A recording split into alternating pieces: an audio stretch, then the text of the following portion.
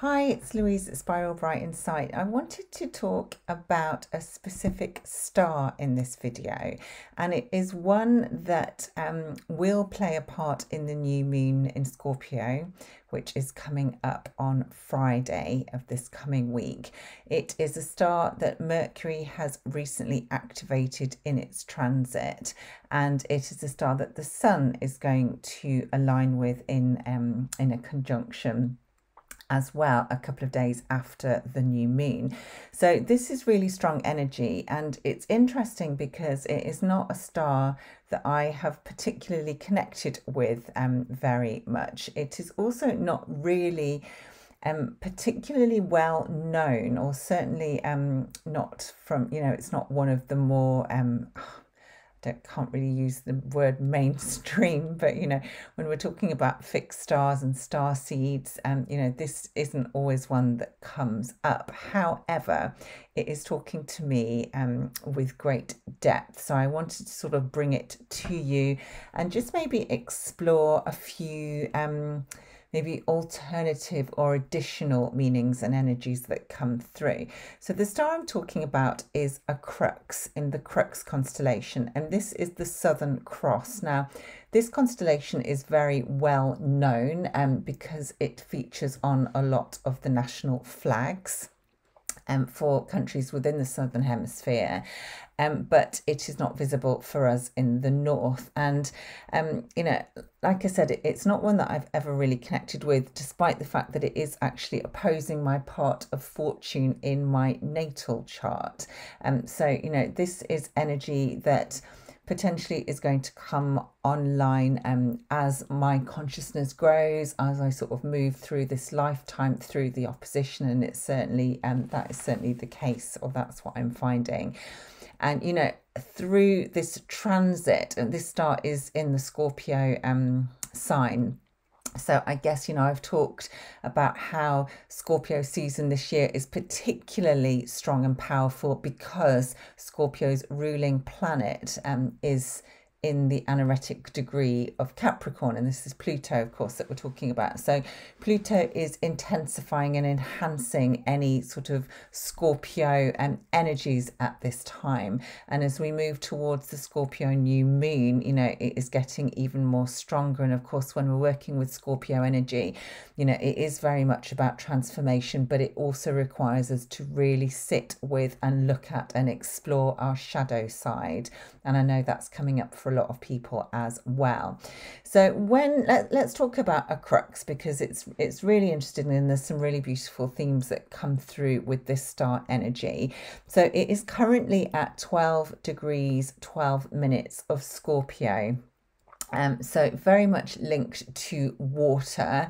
It's said to be a water planet, but it's not so much sort of, the beings that are connected to a Crux that I'm interested in, because when I'm working with Galactic Astrology and interpreting a chart, I'm very much interested in the signature of that star, the traits that it is possibly lending, the gifts that it is bringing through, and some of the themes and the energies that it is activating for you and for us all in the chart. And obviously, this is a star that is being activated through transiting Mercury. We've already gone through that, through transiting Sun. It is playing a part in the new moon chart and with a 3-degree orb. So I will be talking about that in my new moon video.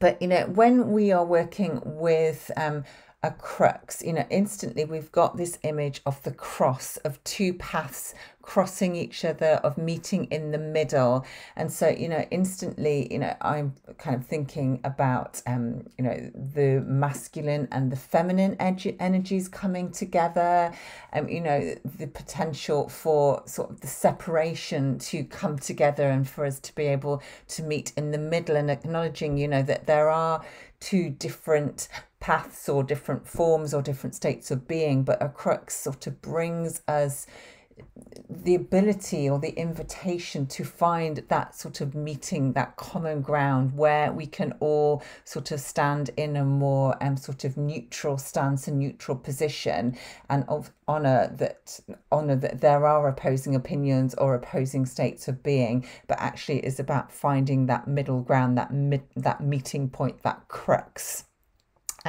So, you know, we've got sort of that imagery straight away. Obviously, you know, the cross is very much linked to religious symbolism. In Christianity, we have the cross, the crucifixion story. So again, you know, there are themes of victimhood, of crucifixion, of sacrifice, of, you know, having to go through, you know, extreme pain, extreme grief, extreme loss potentially, in order to find the light to be reborn, much in the way that Christ was when he died on the cross. You know, there are themes of devotion coming through with this star, and you know, as I said, you know, an understanding that where there might be pain, and pain is part of the human experience, we cannot move through this human existence without encountering and without experiencing and without working with pain. It makes us realize and gives us the awareness that there is always purpose to the pain, and that there will always be a higher meaning, even if it is not always instantly obvious, a gift in the challenge, a gift in the pain. You know, because we are working with Scorpio energy, there is this real sense of deep healing, but also transmutation, transformation. And obviously, you know, regeneration comes through, rebirth, and that is brought through with the symbolism of the cross, with the story of Christ. Again, you know, with this star, it is about having this awareness that we may change form and things may shift and change, but there is always an inner light that cannot be extinguished. And there's also a real sense of, you know, of having to face our fears, and which, you know, ultimately is our deep shadow side. But that, you know, when we may get to what we think is the end, actually we are just stepping into another sort of version of ourselves, and that, you know, we have to be able to surrender to that point. We're reminded that the end is never the end, and that we will always, you know, continue, albeit in a different form. So, you know, this is bringing us strength, resilience, the ability to face challenges, to understand that we will always experience our greatest growth through adversity and through challenge, and that is part of our human experience. Now, with the crux, we also have the notion of an anchor. So again, anchoring us in to our soul journey, keeping us steady, keeping us grounded in many ways. Even though this is falling within a water sign, there is a sense of keeping steady under pressure. As a crux has been used as a navigational tool for eons, you know, there is this sort of symbolism of hope, of faith, of coming home to the self, of a crux being a guide for many, you know, again, so that's a really beautiful sort of role and trait coming through with this star. I'm also drawn to the fact that you know, the word crux itself, through, you know, this constellation crux, what does crux mean? And obviously we use this word, you know, to get to the crux of something. It is the heart of the matter. It is the heart, what lies deep within, what is important, you know, what is that sort of if you're trying to get to the crux of something, you're trying to find the meaning. And again, you know, this star really helps us to connect to the meaning of life, the heart of the matter. And through that, you know, I'm led to really explore how ultimately we are here to connect to our inner light, but that in order to carry our light within this human sort of experience, within this 3D realm, we need to have it encased and carried within a vessel, a human body, our physical body. And it is bringing us back to the importance of the human body as a vessel to carry and to hold our light, our soul, our higher self. And, you know, we sort of often talk about, you know, having the body is a temple, but actually the presence of this star really does bring that home to us, because we cannot experience or that is involved in the human sort of life, the human path, the human journey, if we are not physically here. And it is about having this beautiful opportunity to bring our light down into this realm, into this 3D realm, to support the process, to support the ascension. But to be able to ascend fully, we need to descend, we need to be embodied, we need to come into the body to fully ground and anchor our light into the body, into this 3D physical realm, in order that we can ascend and move up and out. And again, you know, that might sound like a real sort of like a contradiction, but actually, you know, a crux really reminds us that this is our path. It is about coming home to ourselves, coming within the body, grounding that energy in order so that we can then move forward and transform and regenerate into a much higher, much more beautiful version of ourselves. So, you know, this is really being devoted to our bodies, to understanding that, you know, they are sacred and that we have to honor them and we have to look after them and we have to see how sacred and divine they are, and not just to be cast away or to be mistreated or to be ignored and to be sidelined. You know, ultimately our bodies are like the main act of this show. And, you know, again, that might sound really weird, but it was what was coming through really, really strongly.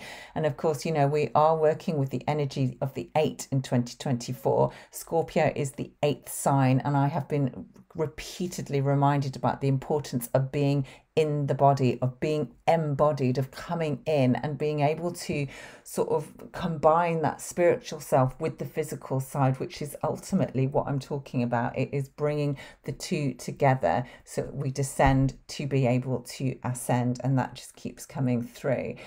So we also have, you know, with Crux, Crux is a crucible, a container, and, you know, again, you know, coming back to the theme of regeneration, of rebirth, of longevity, you know, I'm reminded of the Holy Grail and the fact that, you know, so many people across history have tried to seek out the Holy Grail. But really, what is it? This is like the understanding and this real sort of innate wisdom that actually we are eternal. And even if we do change form physically, our light is going to last forever and our soul continues, you know, regardless of what form it takes, what sort of star it chooses to incarnate in, you know, what role it chooses to take on in order to serve. You know, this is eternity in action, this is infinity. And again, you know, with this beautiful sort of symbolism of the crucible, the crux, you know, we're also reminded of, you know, alchemy, spiritual alchemy, awakening to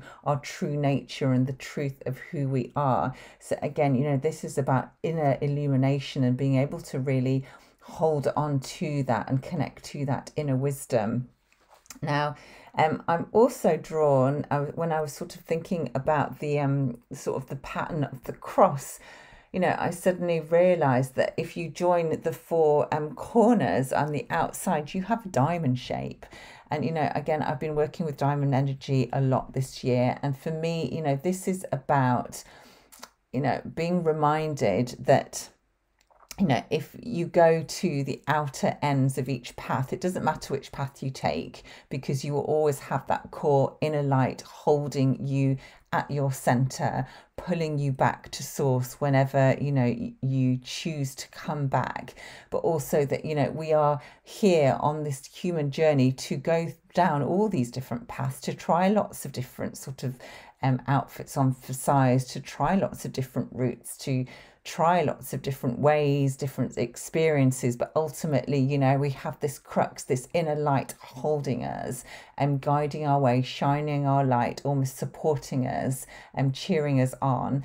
And, you know, as we sort of go out and try all these different routes, you know, we do create this this sort of image of the diamond, the shape of the diamond.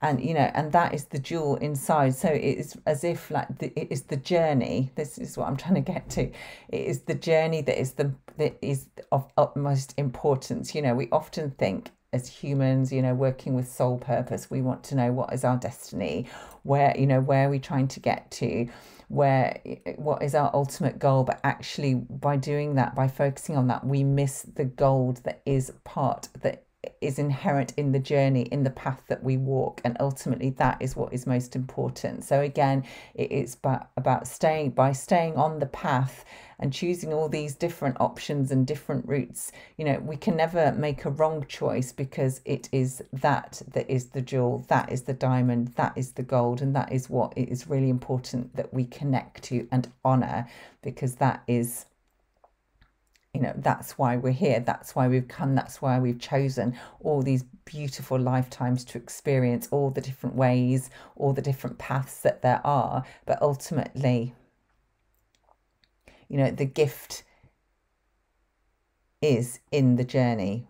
You know, we have to walk every path in order to get back to ourselves, to that light, to that diamond that we hold inside. Yeah, and of course, you know, the diamond can also be seen as a kite, and a kite is very much about sort of flying up, you know, having that freedom, that lightness of being, allowing the air, the energy to sort of dictate which way you flow, and also, you know, having that bigger picture, which again, you know, is such a valuable part of this human journey, being able to connect with your higher self, to see things from a much higher perspective, which brings you out of the sort of mundane victim sort of mentality and that attachment to suffering. It's when it's having this different perspective, and to understand that there is, as I said, you know, when I started, so much purpose in the pain, in the suffering, in being a victim, because ultimately, you know, this is about soul growth, and this is about, you know, having this opportunity to experience all the different elements of being human in order to grow. I hope, you know, that has given you sort of some other ideas about how to work with Crux, with the Crux. So the constellation is Crux, the star, which is the star at the bottom of the cross. The alpha star is called Acrux. If you have a crux in your star chart, in your galactic astrology, you know, this might be this will be an energy that you are already working with, depending on which sort of planet or angle it is activating. But certainly, you know, it's coming through really, really strongly for us at a collective level as we move into the start of November. You know, again, you know, we are deep in Scorpio season, so this is very much about facing shadow, but also acknowledging that where there is shadow, there is huge amounts of light, and really being able to start to bring those together and integrate them in order to find that wholeness that, you know, so many of us have become so disconnected from. And ultimately, you know, it's that disconnection that is our greatest wound. That separation from who we are, from source, from our inner light, is our greatest wound. But the truth is, it is only an illusion, and for as long as we keep sort of buying into and committing to that illusion, we will perpetuate it. But the second we realize that we never lost that light, we never lost that connection, and it's been there all along, that is when all the separation and division will literally dissolve, and we can step into the wholeness of who we are and find our way back home. So yeah, I'm going to leave it there. I am going to be coming on with a video about the new moon very soon. I've got all my notes. I just need to record it and edit it. So that will be coming out. So keep an eye on that, because again, you know, there's so much to say about this new moon, and you know, some of the really powerful energies that are coming through. But I'm going to leave it there. Thank you so much for watching. You can find out about me and my work at spiralbright.co.uk. Please like the video if it's resonated, share it, and subscribe to the channel if you haven't done so already. And I will be back very soon. Thanks for watching.